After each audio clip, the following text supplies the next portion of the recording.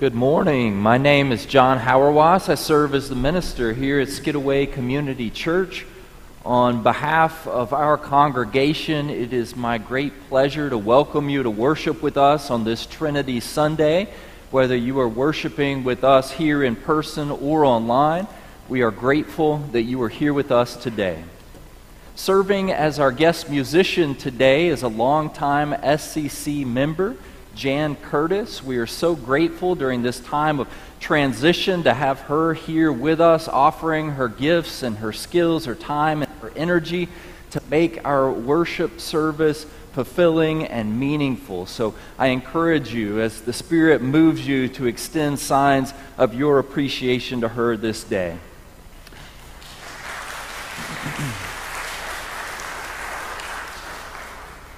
Next Sunday, we will be welcoming the return of the Reverend Ed Ayers, who will soon be serving as our transitional music director. He is known to many in this congregation, having served previously as a transitional minister here. I have great and high hopes for what is to come in our congregation, and I eagerly await his arrival.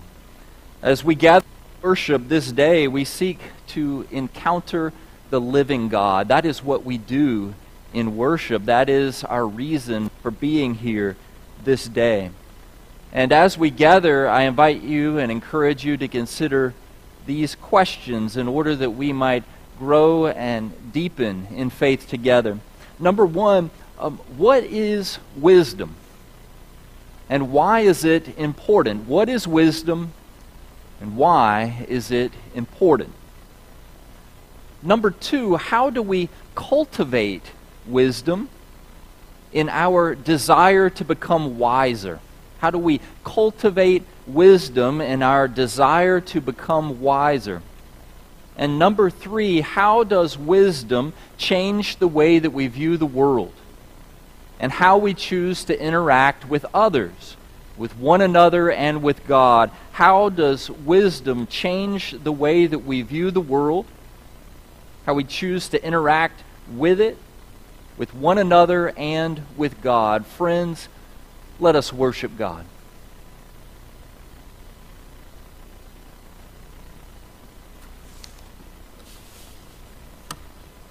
Good morning. In the beginning, when God drew a circle on the face of the deep, wisdom was there, rejoicing, delighting in the human race. In the beginning was the Word, with God, and the Word was God. The Word became flesh and lived among us, full of grace and truth. In every time and place, God's love is poured into our hearts through the Holy Spirit that has been given to us. Blessed are you, Father, Son, and Holy Spirit.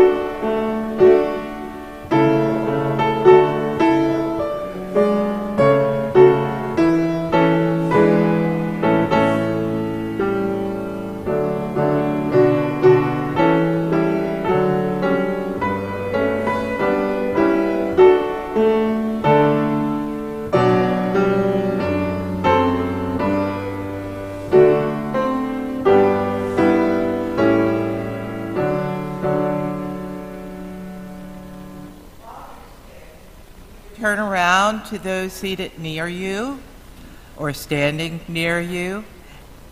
Bless them with the peace of Christ. And those at home or streaming the service, please feel free to commune with your neighbors.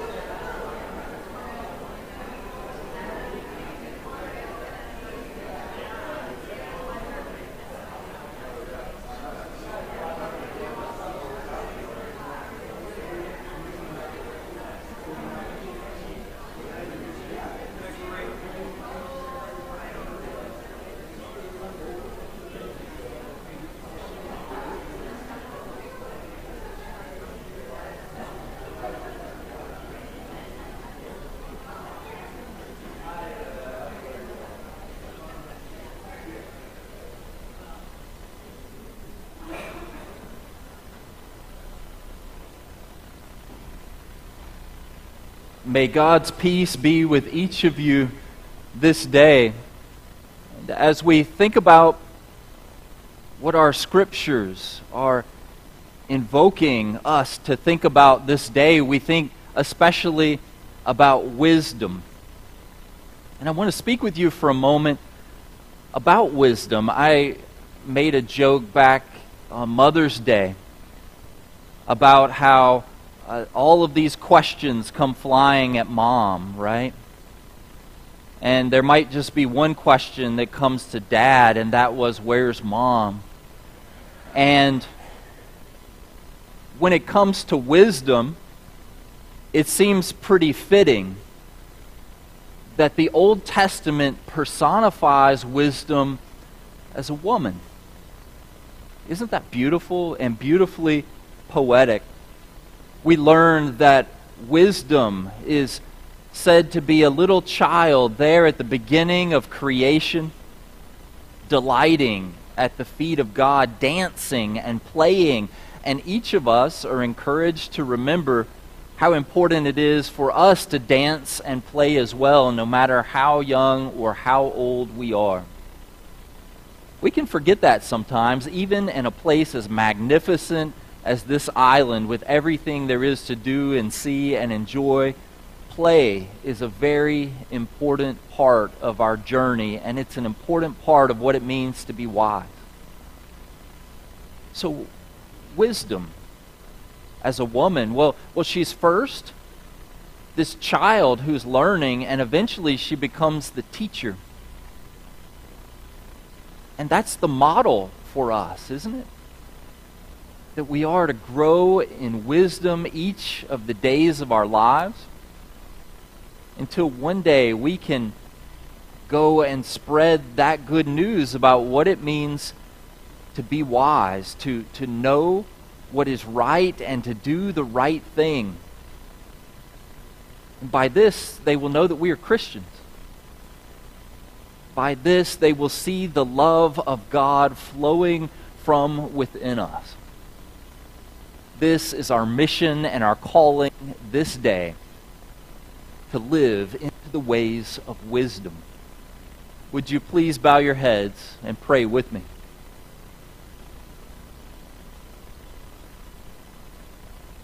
O God, we honor this day the majesty and the mystery of your name. You are both infinite and intimate, known and unknowable, transcendent and transparent.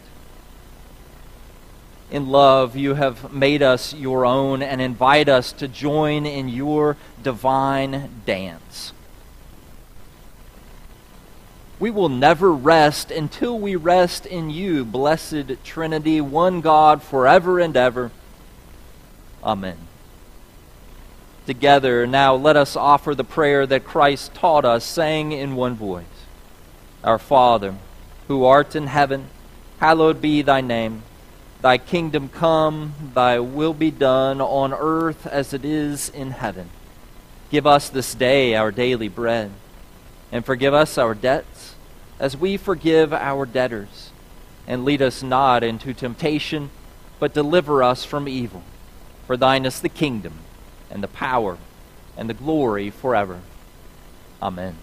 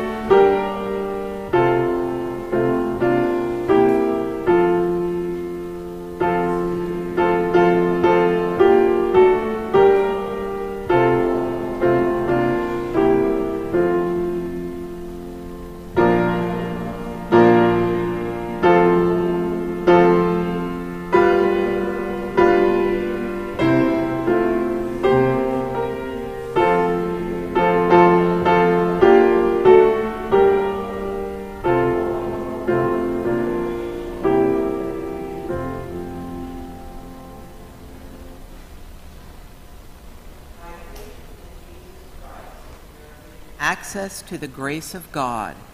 Standing in that grace, we now confess our sins before God, seeking forgiveness and peace.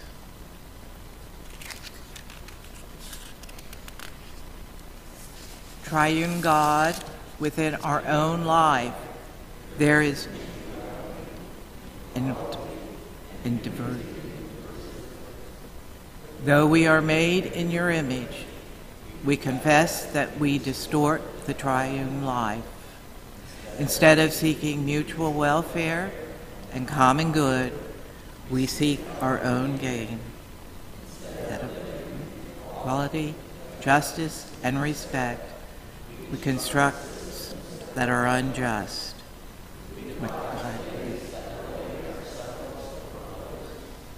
And disrespectful words and actions surface in us. We allow differences to divide us and lead to brokenness. Holy God, forgive us. Restore in us and in our life together the divine image you intend. Make us better, make us generous in equality, make us graceful in diversity. We pray to be one with you and one another through Jesus Christ our Lord. Amen.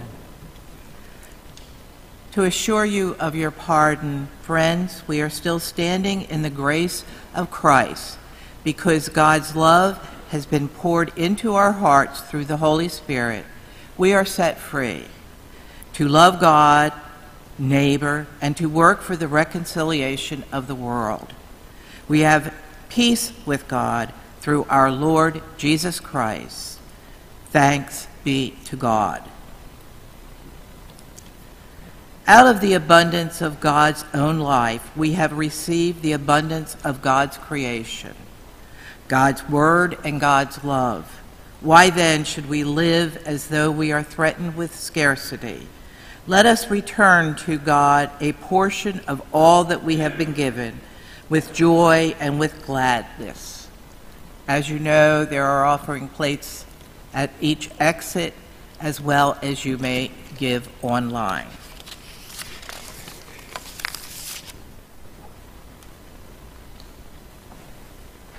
I am aware of 2 anniversaries within our congregation this week.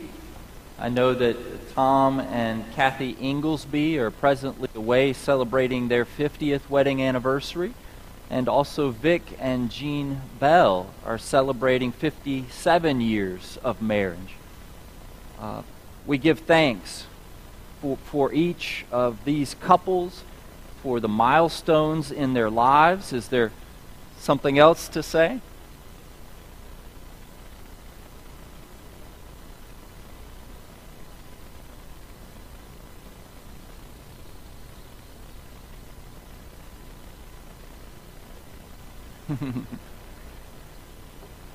Joe gives thanks that Carol has put up with him for 35 years as well.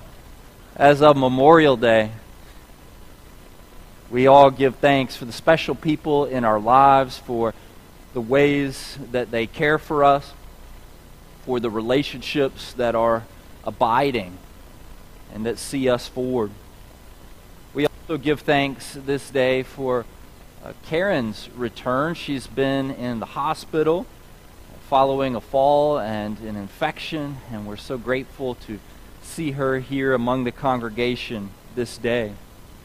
I also wish to inform you that Carolyn Ernest will be undergoing hip surgery on Tuesday, and we keep her in our thoughts and prayers as well. Please bow your heads with me and let us pray.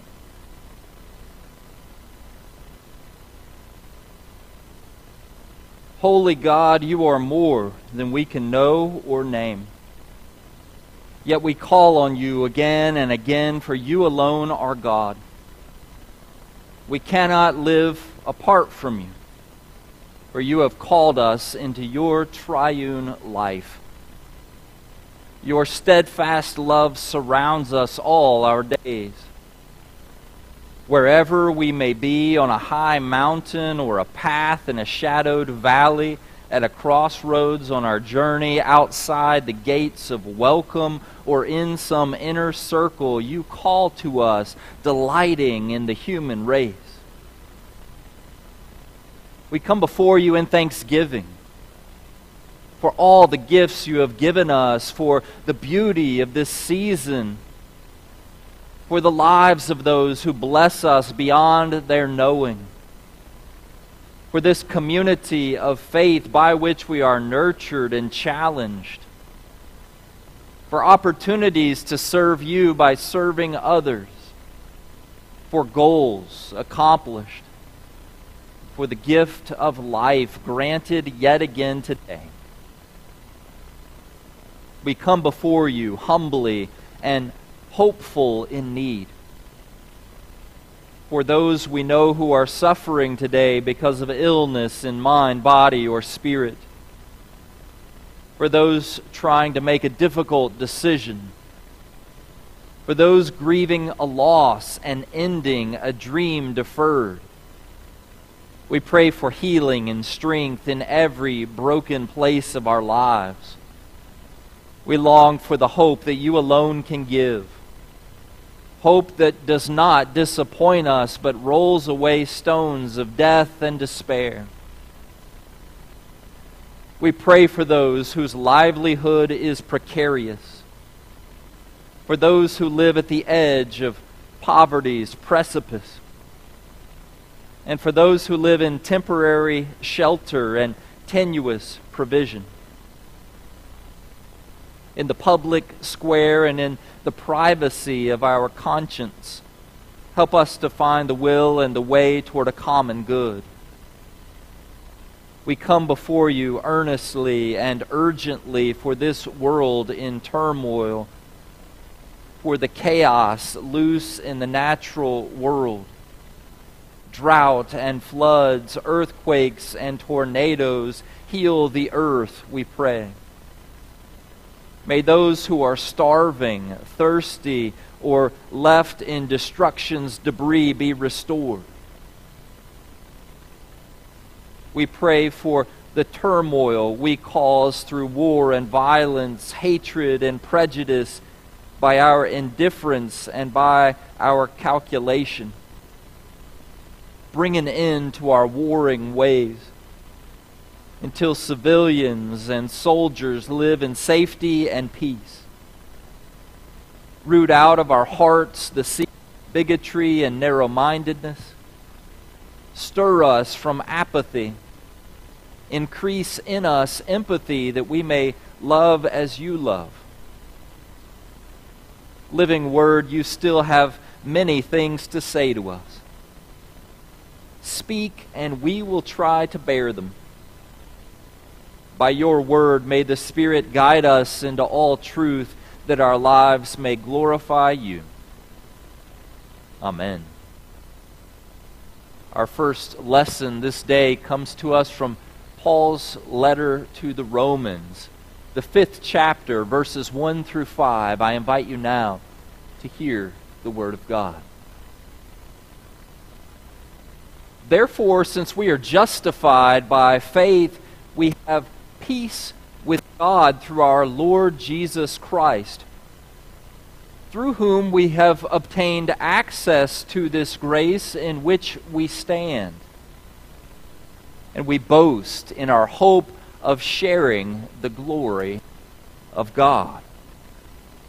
And not only that, we boast in our sufferings, knowing that suffering produces endurance, and endurance produces character, and character produces hope, and hope does not disappoint us. Because God's love has been poured out into our hearts through the Holy Spirit that has been given to us. Friends, this is the wonderful word of the Lord. Thanks be to God.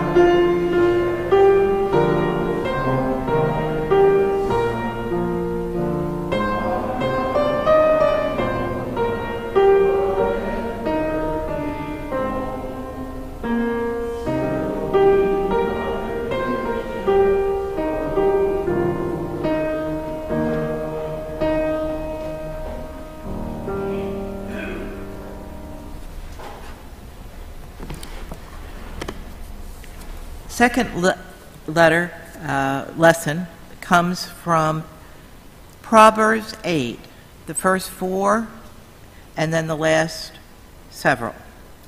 Does not wisdom call, and does not understanding raise her voice? In the heights beside the way, at the crossroads she takes her stand. Beside the gates in front of the town, at the entrance of the portrait she cries out, to you, O people, I call. The Lord created me at the beginning of his work, the first of his acts of long ago. Ages ago I was set up, at the first, before the beginning of the earth.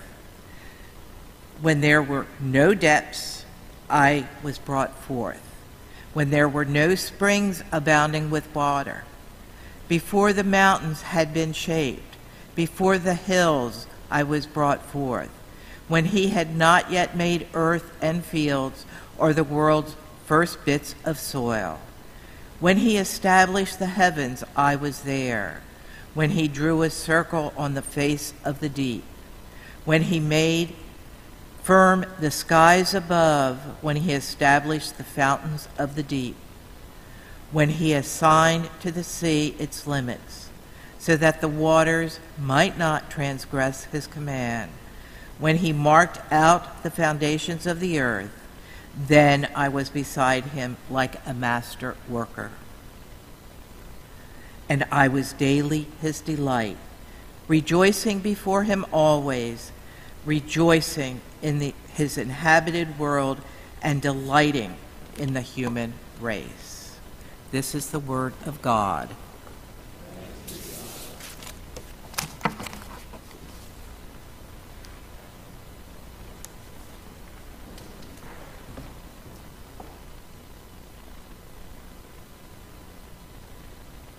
As I survey this congregation, as I do on a weekly basis, and of course even more than that by meeting with you during the week as well, I recognize what an incredible amount of wisdom is represented here in you.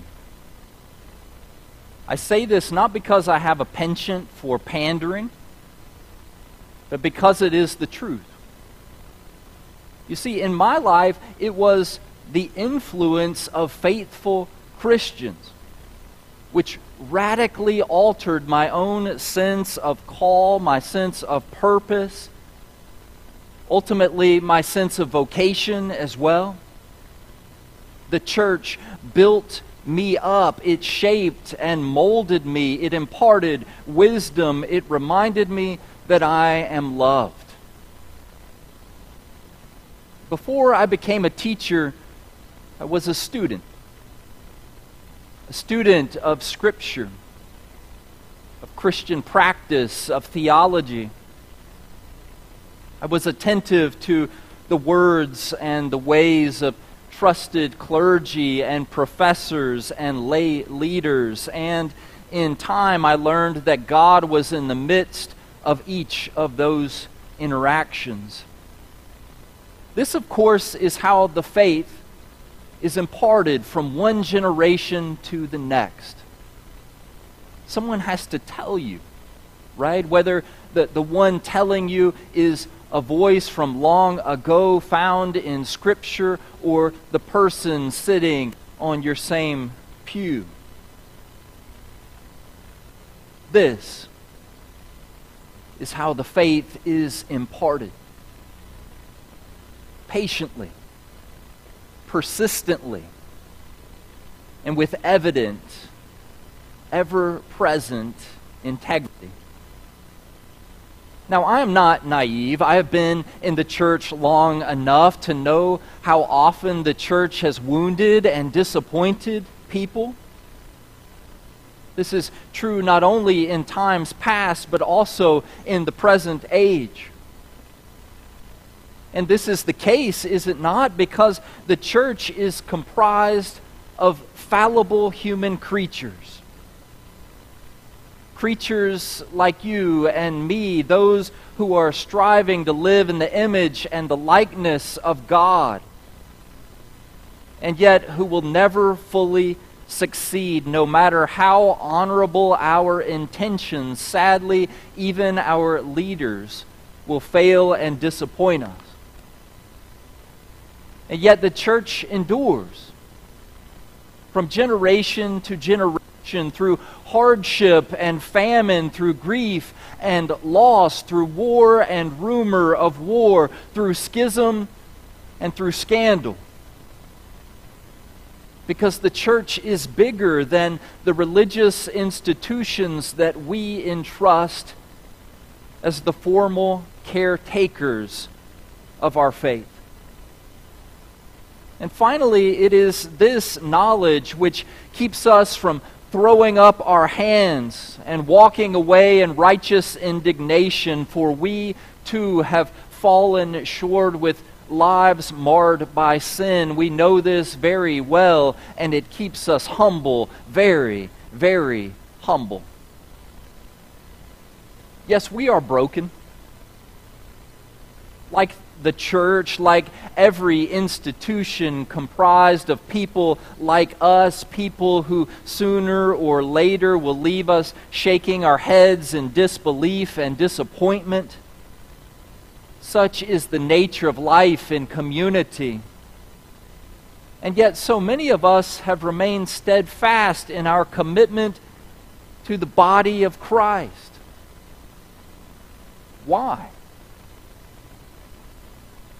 Because we imagine ourselves not as some embodiment of timeless wisdom. We know all too well that that is not the case. Instead, we recognize our need to be continually grounded in it, this timeless wisdom, and we find it here.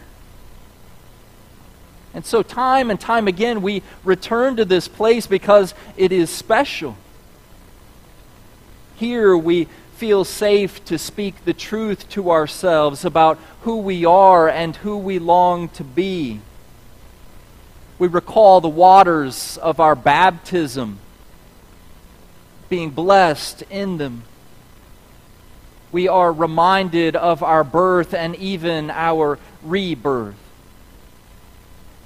We recall only because we have seen birth in images, or perhaps we have been there for one in person, and we know how vulnerable those first moments really are. Of how we entered the world with so much to learn, gasping for our first breath. We raised our voices, we cried out for assistance. Soon we would be held and comforted and nurtured. This is what it means to be loved. And this is the foundation, the safe, strong, secure foundation through which we grow in wisdom. Our second lesson this morning is filled with beautiful poetry. This rendering of wisdom personified as a woman. The text flashes back to her childhood where she is dancing and playing at the feet of God. She is there at the beginning of creation, the first fruits, if you will. And the text tells us that before wisdom was a teacher, she was first a student, listening intently to the divine voice and seeking, like a good disciple, to become the embodiment of all that she had seen and heard and learned. I can almost hear the voice of woman wisdom speaking through the biblical witness in our first lesson this morning, as the Apostle Paul maintains that suffering produces endurance, and endurance produces character, and character produces hope, and hope, well, it does not disappoint us. Wisdom recognizes now and always that the journey is filled with struggle. And yet wisdom always keeps its eyes on the prize. William Brown, one of my doctoral professors, maintains that someone who has character is one who exercises sound judgment, knows what is right, and has the courage to act on it. And now with this definition in our minds, that someone who has character is someone who exercises sound judgment, knows what is right, and has the character and the courage to act on it, I encourage you to think about the wisest people that you know. The stalwarts of faithfulness who have developed the habit of regularly reevaluating their positions and even adjusting them as needed. For wisdom is always, always rooted in humility. I once heard a story about two professional colleagues. There was an older male supervisor and a younger female associate. Each had a deep and abiding respect for the other, for their gifts and skills, for their intellect, for their education. They each thought of the other as wise. The two entered a meeting with conflicting opinions regarding the way forward on an important topic and matter. Each listened to the other intently and considered the careful reasoning behind their colleague's position. And then, as their time together drew to a close, they realized that they had each changed their minds and adopted the position of their colleague. Once again, they didn't have the same position because they were so influential to the other that they had changed the course of their thinking. Friends, forming character is a lifelong commitment to growing in wisdom. And it has everything to do with emotional learning, with self-awareness, with a willingness to change. And it is this posture of receptivity which provides the requisite space for the Spirit of God to enter in. When I was a student at the University of South Carolina, I appreciated worshiping at a congregation where Matthew Covington served as the pastor. Years later, after he had accepted a new call in Kentucky and moved away to his new home, I was delighted to pick up the Journal for Preachers and to read in there an article containing his thoughts. Covington writes, "In premarital conversations, I ask couples, do you expect there to be any change in your level of independence after you marry?" Now, given that people really love their independence, most newlyweds-to-be tell him no. Yet, as Covington observes, while folks don't want to give up their independence, they are more than happy to surrender some of their share of the responsibilities. When they marry, they tell him, it will be nice to have someone to help me with things, with cooking and cleaning and maintaining the car and paying the rent and fixing things and doing the yard work and folding the clothes out of the dryer and answering the RSVPs. People enter into this deep and mutual relationship, a marriage, with these almost incompatible ideas. They think that they can remain independent if they want to. But they also believe that they will be deeply and intimately connected to another person in almost everything that matters. And you see, it turns out that the tension between the independent self and a committed union not only describes the complex, blessed relationship that we call a marriage, but it also describes the Holy Trinity of God, the incomprehensible mystery of the Three-in-One. We are, of course, the body of Christ, and also individually we are members of it, endowed with unique gifts and skills and abilities. Collectively and personally, we are pursuing the divine voice in humility and in trust. Like a child, we present ourselves at the feet of the one who delights in our presence. And we hope beyond hope that the student will one day be the teacher. able to convey the mysteries of the faith with timeless wisdom. Friends, may it be so. And all thanks be to God, both now and forever. Amen. At this time, I invite you to please stand with me as we affirm our faith using the words that are found on our screen or in your bulletin.